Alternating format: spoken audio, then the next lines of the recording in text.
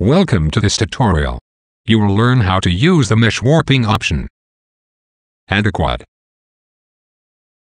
Check the mesh warping box to enable it. Add subdivisions to the geometry.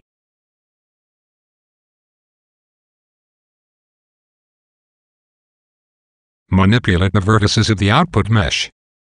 By default, vertices are in corner mode. You may enable the Bézier mode by checking the appropriate box. Manipulate the handles of the vertices.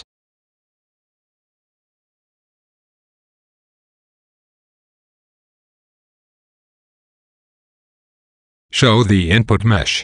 Manipulate the input vertices. Input mesh is linked to the output mesh. To unlink, uncheck the box, and manipulate independently the input and output vertices.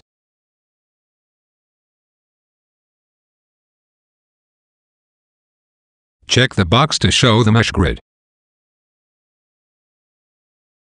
and adjust the precision. It divides the subdivisions by the number.